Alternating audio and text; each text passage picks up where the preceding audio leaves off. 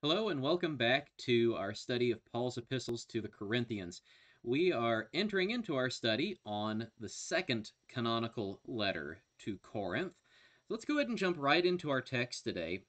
We won't do a lot of hemming and hawing and beating around the bush. We're going to start in 2 Corinthians chapter 1, and we're going to cover the first 14 verses this week. Paul, an apostle of Christ Jesus by the will of God, and Timothy our brother, to the church of God that is at Corinth, with all the saints who are in the whole of Achaia, grace to you and peace from God our Father and the Lord Jesus Christ.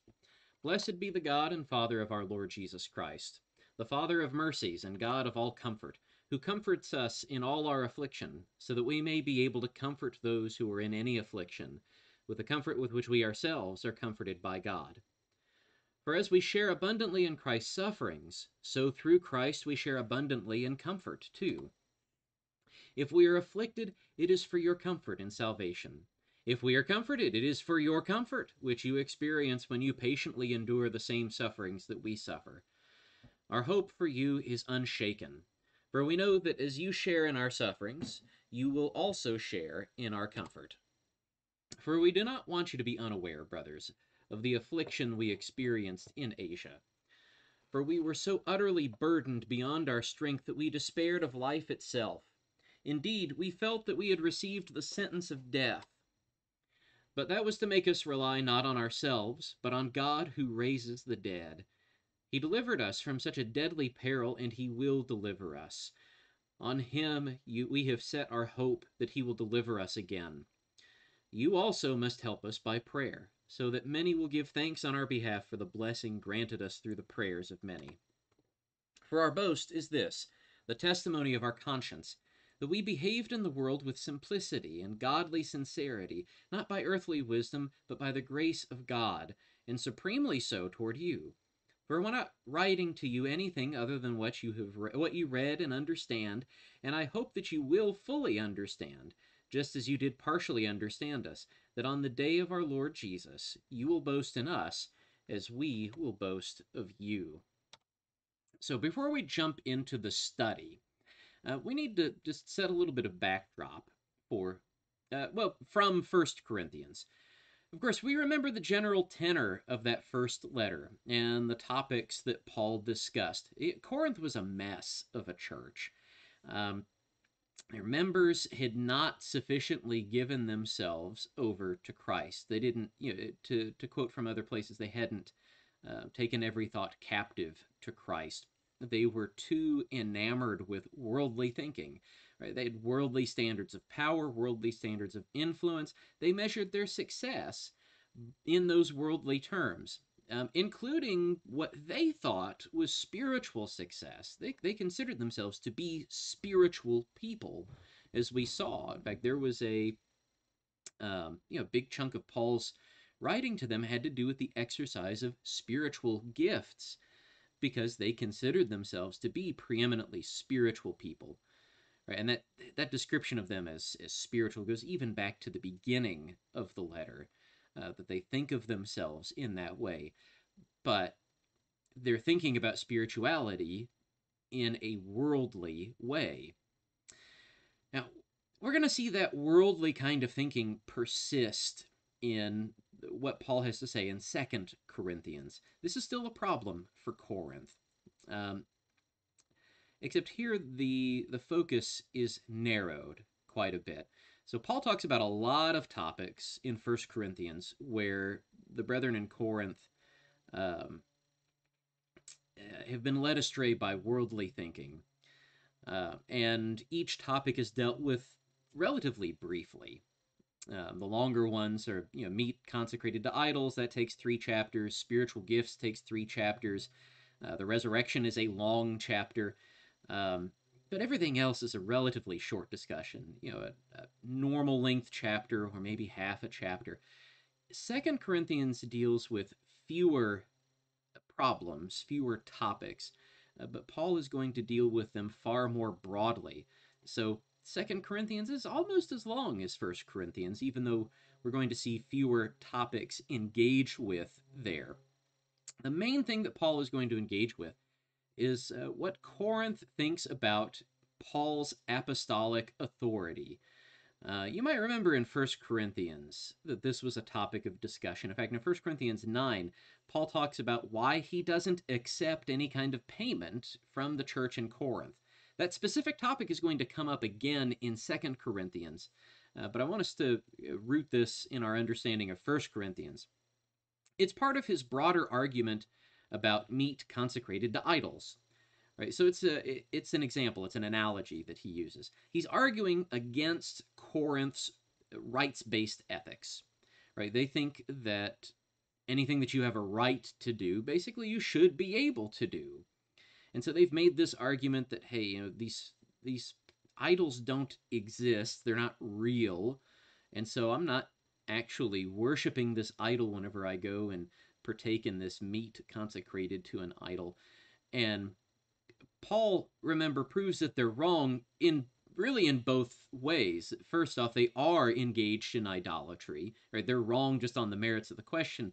But even if they were right about that, they are, by what they're doing, they're violating people's consciences, particularly those of their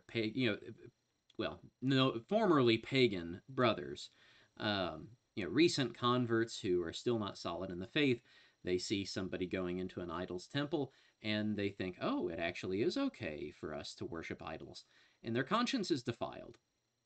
And the same goes for their pagan neighbors, who remain pagan in the city.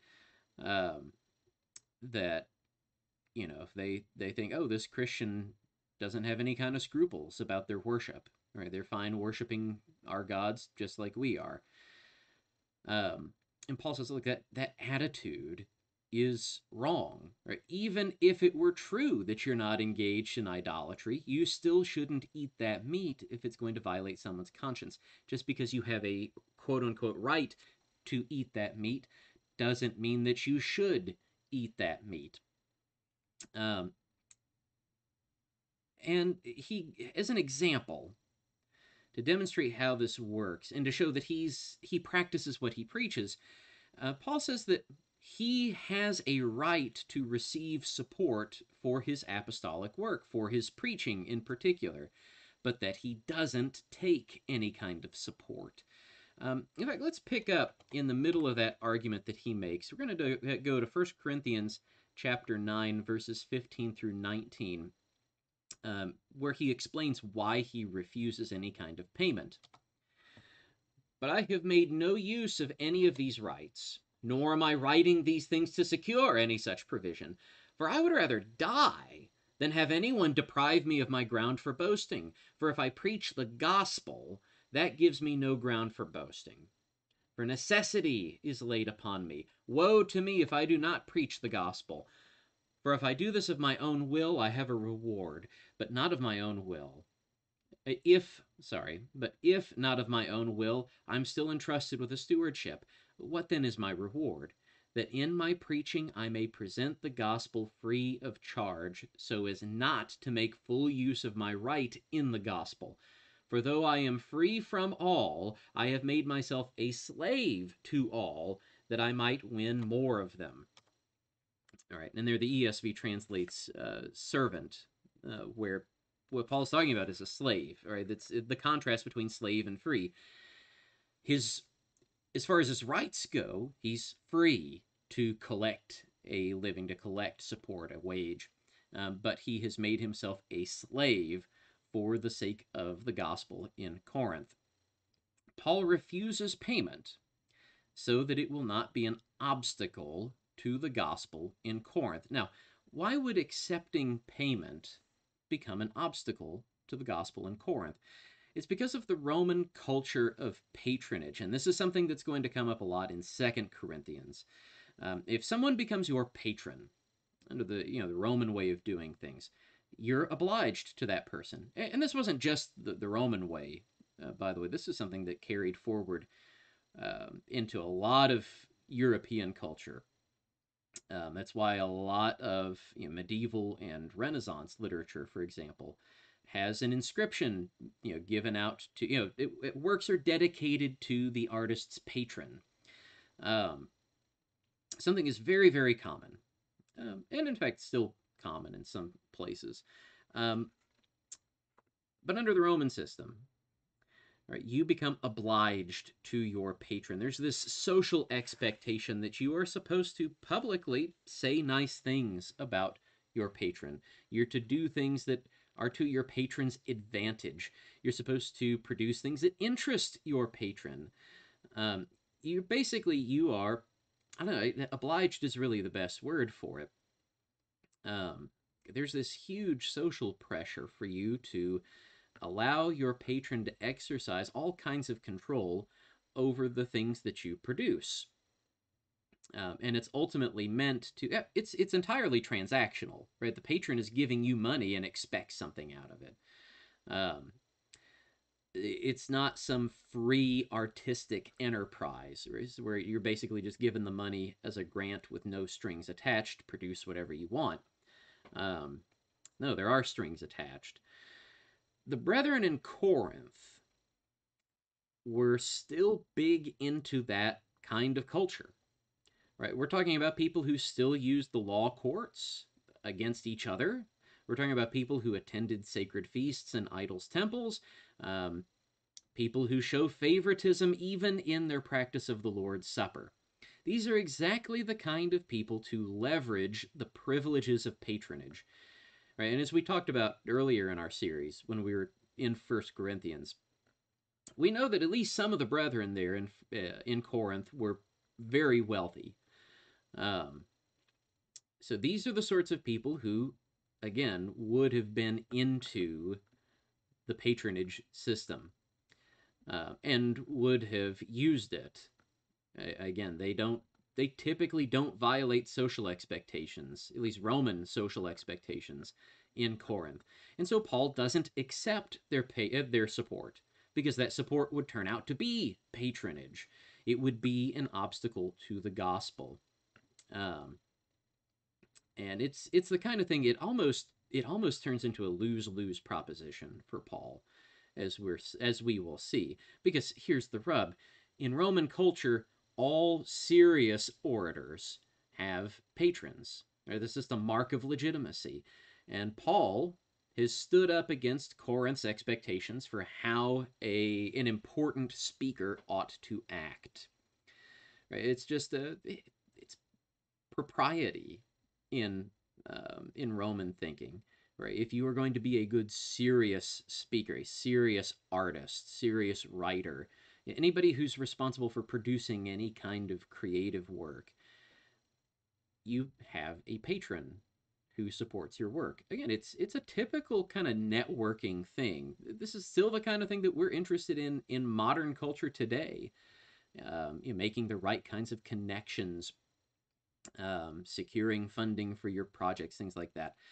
Um, those kinds of expectations don't die away quickly in individual people, right? You have somebody who is used to that kind of high speed, networking type of life.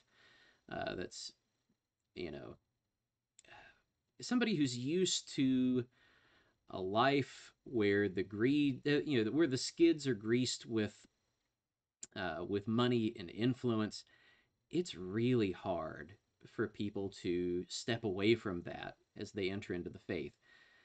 You can see it a lot even among brethren today.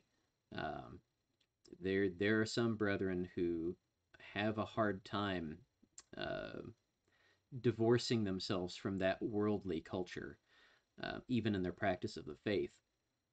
And it was certainly true in Corinth. We'll find over the course of Second Corinthians that those expectations are still alive and well in Corinth. And in the intervening time, between the time that Paul wrote First Corinthians and the time that he writes Second Corinthians, the church in Corinth has begun listening to other speakers who do follow these social protocols. In fact, we're going to find there's quite a bit has happened in the intervening time. There's not a whole lot of time that passes between First and Second Corinthians, best we can tell. Maybe something like a year and a half or 2 years from what I have read. But over that period of time, as we will see, Corinth has started listening to other people who do accept patronage and who do show these Roman marks of legitimacy for their speaking. Um, and we're going to see some other things happen as well. There was some episode, some event that took place where Corinth dishonored Paul, possibly through Timothy. They possibly did something to Timothy um, to dishonor Paul. Something bad happened between them. We're not given any details, just that something did happen in the intervening time. Um, and there was quite a bit of drama around that. You'll see that controls a lot of the tone of Second Corinthians. Second Corinthians is a very heartfelt letter. But returning back to our subject, Corinth has started listening to these other people. Um, and these other people have apparently tried to pass themselves off as apostles. Because we're going to see later on, Paul sarcastically is going to refer to these men as super apostles, since they so closely match Corinth's false expectations for what an apostle of Christ should look like. But Paul also calls them out for what they are: false apostles disguised as apostles of Christ. Paul considered them to be peddlers of God's word. They were their preaching was so perverted by worldly thinking that the Jesus that they preached was a different Jesus. The spirit that they preached was a different spirit. The gospel they preached was a different gospel. Here's where Second Corinthians is very pertinent for us today, because we're right in the thick of that. There are lots of people who claim to be speaking for the Lord, speaking about the Lord, who are presenting a worldly image of the Lord. And it's very enticing. All right, we're not just talking about denominationalism. A lot of this preaching does come out of denominational circles, but it tickles a lot of ears in our circles. And it's something we have to really, really be careful for. Um, Returning to these men who had been speaking in Corinth, these guys, for their part, accused Paul of having a weak presence, of not being impressive. I mean, they recognized what would have been deficient in Paul from a Roman perspective, and they just brought that out explicitly to the people in Corinth. Look at this guy. Has no connections. He's little puny 90-pound beta male. This guy, to put it into modern terms, right? This guy's a cuck. This guy, he's a rhino. He's a squish. There's all kinds of dumb names that we come up with today for people that we don't think are sufficiently all that. This is the kind of abuse that Paul would have suffered at the hands of these so-called super apostles in Corinth. And these kinds of guys, again, what they're doing is engaging in manipulation. And Paul ultimately says, look, these super apostles are enslaving you. They are taking you away from Christ. So one of the first things that we see Paul focus on right out of the gate in this letter is his qualification as an apostle. Now, in one way or another, most of Second Corinthians is a defense of Paul's apostolic ministry. That is one of the major topics that Paul focuses on in this letter. And that focus begins from the very opening address of the letter. Paul, an apostle of Christ Jesus by the will of God. Now look, practically all of Paul's letters begin in this way. But most of the time it's just a greeting that he really doesn't spend any time focusing on. It's customary. But in our text today, Paul expands on that greeting. That expansion, though, comes at the end. In fact, the last paragraph that we've read in our text today really begins to launch us into the next section of the letter, the first major argument of the letter.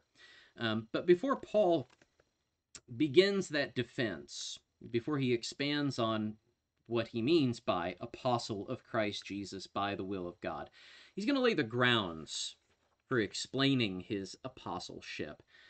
And he lays that groundwork for explaining his apostleship in the next part of his introduction.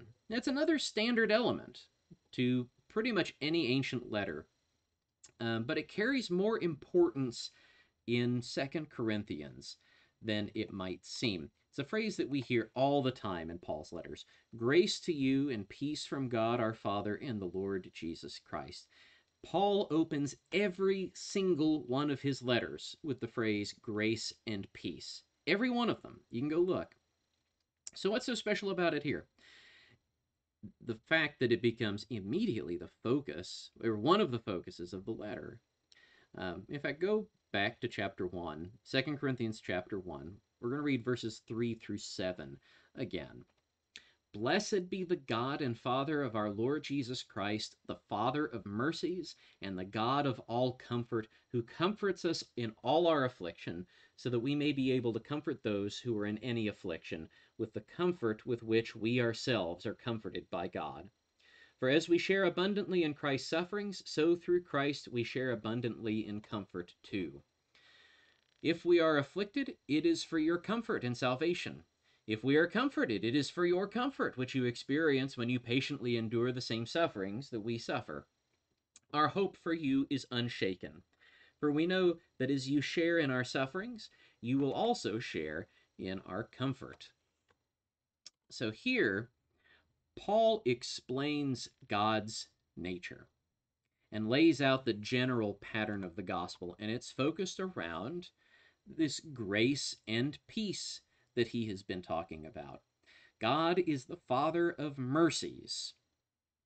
That is, not only is he merciful himself, but he is the creator and source of all mercy. He's the pattern for mercy. Any kind of mercy that we receive, even if it's not coming directly from him, say it comes from somebody else or some other source, it is ultimately coming from him and patterned around him. And any mercy that we can give to others is ultimately patterned around him. In that sense, he is the Father of mercies. He is likewise the God of all comfort. He's the source and pattern for any kind of consolation or encouragement or help. And we shouldn't miss here, by the way, that Paul uses the same language that our Lord used whenever he was promising to send a comforter, a helper, what we sometimes call the paraclete. If you go back to John chapters 14 through 16, and we're not going to do a broad overview of this up on the screen, but in those chapters, remember, after he's met with his disciples in the upper room, he's washed their feet, and he gives them his last teaching before he prays over them in John 17, and then goes to the garden and is betrayed.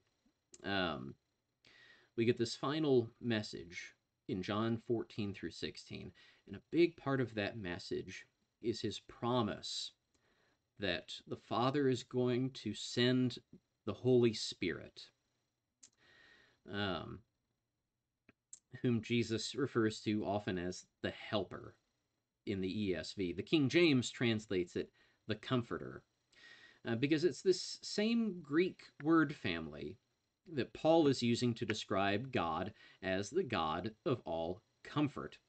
Same words being used to describe the Holy Spirit and the work of God, both in John and in 2 Corinthians. God sends his consolation, his help, his encouragement, his comfort through the Spirit. Now, Paul is going to return to this theme again and again in this letter. It is a major, major theme in 2 Corinthians. In fact, that's really the purpose of today's reading, is to lay out the really the themes and the topics that he's going to be covering. So he's going to be talking about his apostolic ministry, but he is going to talk about it a lot through the lens of the comfort that's provided by God. Now, notice how this comfort plays out.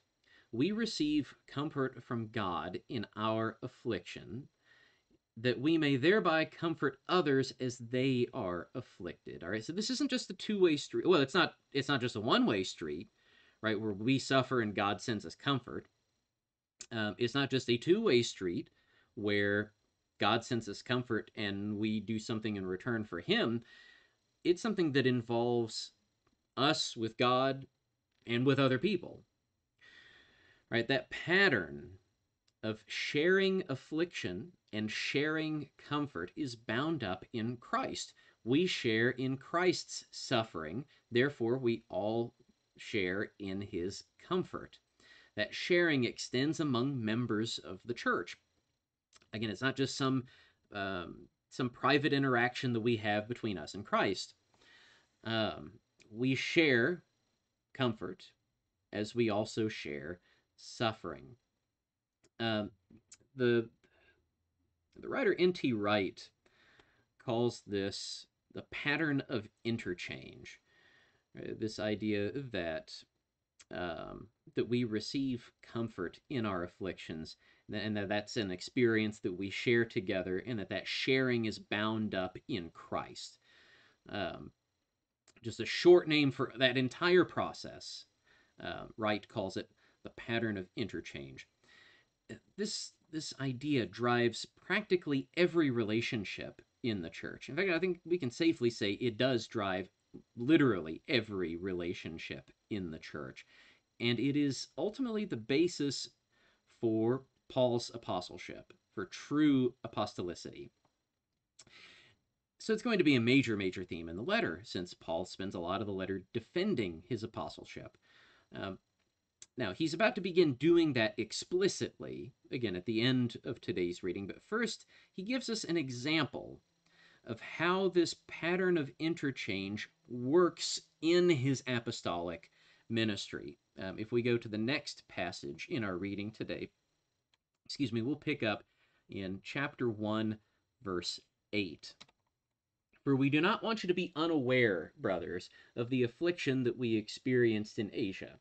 For we were so utterly burdened beyond our strength that we despaired of life itself. Indeed, we felt that we had received the sentence of death. But that was to make us rely not on ourselves, but on God who raises the dead. He delivered us from such a deadly peril, and he will deliver us. On him we have set our hope that he will deliver us again. You also must help us by prayer, so that many will give thanks on our behalf for the blessing granted us through the prayers of many. Paul ties the pattern of interchange to another key fact of the gospel, the resurrection. In Paul's ministry, he was opposed violently. We read several examples of this in the book of Acts. And he suffered great abuse. Such great abuse that he even fell into despair. And I want you to think about this for a second. The Apostle Paul, of all people, fell into despair. And remember what despair means. We're not just talking about depression. We're not just saying, Paul's not saying, I was kind of down for a while. Despair means hopelessness. It means you really think everything's over. All right, we're talking about possible, the worst possible feeling that you can consider is despair. All right, that's we're not saying that Paul considered this, but it is the kind of thing that drives people to suicide. Paul thought that he was as good as dead. Again, we're not saying that he was considering suicide. But in his mind, he was as good as dead. We might remember some of the events from this time period as they're recorded in the book of Acts. Paul had written 1 Corinthians from Ephesus. He speaks there of fighting wild beasts in Ephesus in 1 Corinthians 15. We remember this riot that started in Ephesus on account of Paul's ministry. That was just one episode out of a long ministry at Ephesus. If you read what Luke records there, Paul's in Ephesus for a long time. He's writing first, he writes 1 Corinthians from there. We know that as he travels around, because he talks about traveling in both of these letters, We know he continually returns to Ephesus. It's kind of his home base for a while. Because, as Paul said at the end of 1 Corinthians, there's been a wide door for effective ministry open to him in Ephesus. But remember what he also says: adversaries are many in Ephesus. Now, again, we remember that riot. And we remember, Luke tells us that it ultimately was cleared up, but you remember what the riot was about. Do you really think that those guys got over Paul causing their whole industry to tank? You really think they forgot that? Just let it slide and never bothered Paul about it again? Do you think the death threats ever stopped? Do you think Paul ever felt safe in Ephesus all that time that he was there? All right, it's almost certain that Paul was under constant threat, that he was hounded in Ephesus. Again, he says he fought wild beasts there, and he's describing people. And Paul considered himself to be done for. Right? We were as good as dead. We considered ourselves to be dead, he says. But Paul tells us that God had a purpose in this, because Paul needed to learn how to depend on God rather than on himself. Also, consider that for a minute. This letter makes Paul very, very much more relatable to us, I think. Sometimes we think of all of the heroes of the faith as somehow being really different from us and elevated in status from us, when really they're just men like us. They're people. They experience a lot of the same passions, a lot of the same fears, and fall into a lot of the same traps. And yes, even Paul fell into traps. And one of the traps that he tells us in this passage that he fell into was depending on himself. And the whole purpose of this suffering was for God to show him to stop depending on himself and instead to depend wholly on God. And when we say wholly on God, when we say entirely on God, well, it's bound up in the way that Paul describes God, to depend not on ourselves, but on God who raises the dead. So when Paul despaired of his own life continuing in his own hands, God stepped in and showed that it was in his hands, after all, not in Paul's hands. Paul's life belonged to God. The source of that deliverance, the source of that hope, was in God's very nature. He is the God who raises the dead. And so the comfort that we share in Christ flows from his resurrection. Paul spent a lot of time talking about the resurrection in 1 Corinthians 15. He's going to spend even more time talking about the resurrection in 2 Corinthians. The fact of the resurrection, the fact of the risen Christ, and that we will be raised from the dead, it permeates everything in 2 Corinthians. It's the center of everything. The way that Paul presents it in 1 Corinthians 15, that's the heart of the gospel message, is the resurrection. And so Paul introduces it here at the beginning of the letter as he begins to defend his apostolic ministry in Corinth. All right, so that we've laid all of this groundwork for describing Paul's apostolic ministry. Now let us read again the final paragraph in today's text and see how Paul finally describes his apostolic ministry as he prepares to launch into a total defense of that ministry. We'll go to chapter 1, verse 12. For our boast is this, the testimony of our conscience, that we behaved in the world with simplicity and godly sincerity, not by earthly wisdom, but by the grace of God, and supremely so toward you. For we're not writing to you anything other than what you read and understand, and I hope you will fully understand, just as you did partially understand us, that on the day of our Lord Jesus, you will boast of us as we will boast of you. Paul's legitimacy as an apostle is that his ministry is steeped in the gospel principles that we've been talking about today, in this pattern of interchange, in the hope of the resurrection. Paul is a legitimate apostle because he presented the gospel in a way that matches the spirit of the gospel. And it's important for us to recognize this. It's not enough for our presentation of the gospel to match the propositions of the gospel. Right? We tend to focus a lot on that in our circles. Are we preaching the right doctrine? Right? And I think that's super important for us to focus on because there are so many who I think don't focus as ardently as they ought to on doctrine. Um, but it's not that focus on doctrine by itself is not enough. Our presentation of the gospel must also match the spirit of the gospel. Paul's simplicity and godly sincerity in presenting the gospel to Corinth prove that he is a legitimate apostle. It's not just the stuff that he said, but it's how he said it, how he presented it, how he's been relating to Corinth, and how he has been showing Christ to Corinth through his behavior and not just through his words. Now, as we're going to see, these so-called super apostles who are opposing Paul and talking him down, trying to basically secure a position and some money for themselves. They were instead steeped in worldly wisdom, precisely what we saw the Corinthians buying into when Paul wrote 1 Corinthians to them. They are presenting themselves, again, with all these worldly marks of legitimacy, letters of recommendation, signs of power. And Paul doesn't go in for that.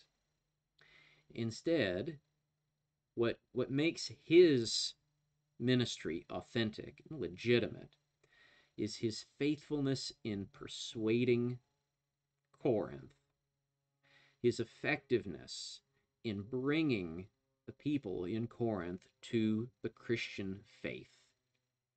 I think it's not just the propositions of the faith, it's the behavior and the mindset of the faith. And Paul's the only one that's preaching that. The super apostles are not preaching that. The super apostles are not calling Corinth back to the pattern of the cross, to the attitude of the cross. What the super apostles, we'll see as we study through the letter, what the super apostles are calling Corinth to is just baptized Romanism. All right, baptized worldliness.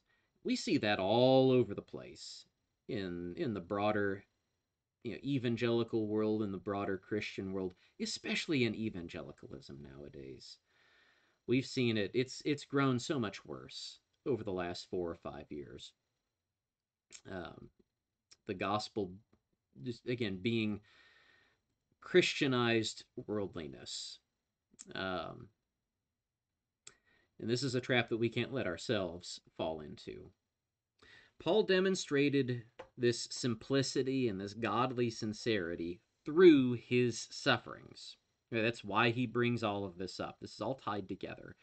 The suffering that Paul experienced in his ministry was a window, as it were, into the general pattern of the cross and the nature of God. So in other words, whenever Corinth looks at Paul, Paul's not drawing attention to himself, unlike these super apostles. Paul's not drawing attention to himself. Whenever Corinth looks at Paul, they don't see Paul. They look through Paul and they see Christ. That's the way that Christian ministry is supposed to work. Christian ministry doesn't draw attention to the self. Instead, it presents a window through which anybody who's looking is supposed to be able to see Christ, supposed to be able to see the cross, the nature of God. God is the God of all comfort who comforts us in all our afflictions. God shows that to Corinth through Paul. Paul suffered for the sake of the gospel and for the sake of the churches in Asia and in Achaia. And God comforts Paul in that affliction. And so those churches are able to see that in Paul. All of that is a preview of the resurrection, a window to view the resurrection, as it were. And ultimately, all of this is consummated in the ultimate interchange, the resurrection of the last day, when Paul says that he and the brethren in Corinth will be able to boast of each other. On the day of our Lord Jesus, you will boast of us as we will boast of you. He's talking about marks of legitimacy. What makes Paul a real apostle? Well, the most concrete mark of Paul's authenticity as an apostle is the church that he started. Right? And of course, we don't take that in the wrong sense. Right? Christ is the founder of the church universal. That we mean the congregation in Corinth. Right? Paul acts as a father to them. And they are a mark of his apostolic authenticity. Right? And conversely, our our following the apostles is a mark of our legitimacy. Right? So in that way, we and the apostles are boasting in each other. And so that's going to set the tone for the entire epistle. We're going to see the whole epistle dominated by these ideas, the theological ideas, that God is the God of all comfort, that God is the God who raises the dead, and that because of that, that binds us to each other, that binds us to the apostles in very specific ways. So those will be the major topics of the letter. The genuineness of Paul's apostolic ministry, the way that churches are to treat each other, particularly in contributing to the needy saints, as we'll see in 2 Corinthians 8 and 9.